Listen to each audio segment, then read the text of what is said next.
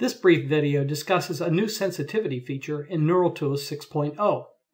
If you ask to automatically test a trained net on randomly selected cases, the test results can depend on the random partition NeuralTools chooses. For example, it might get good test results by selecting a, quote, lucky set of test cases, or it might get unlucky by selecting another set of test cases. Also, it isn't clear what percentage of cases you should set aside for testing.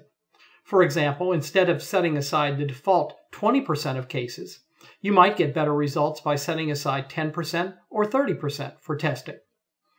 The testing sensitivity option trains a number of neural nets, each time using a different set of test cases or a different percentage of cases for testing. It can be illustrated with the data set you see here, the auto loan data. You begin by filling out the training dialog box in the usual way. Here, 20% of all cases are set aside for testing. Now I will train. When training is complete, you see this dialog box.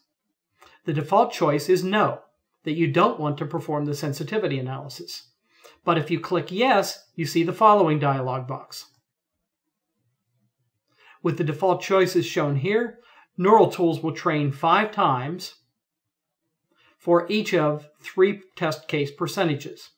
For example, it will randomly select 10% of the cases for testing, and it will do this 5 times.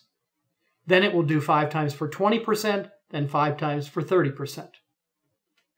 This can take some time, especially if the MLF or best net search type of net is used.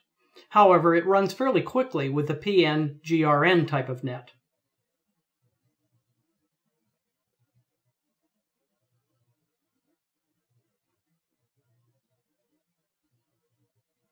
When all 15 nets have been trained, you see the sensitivity results in both graphical and tabular form.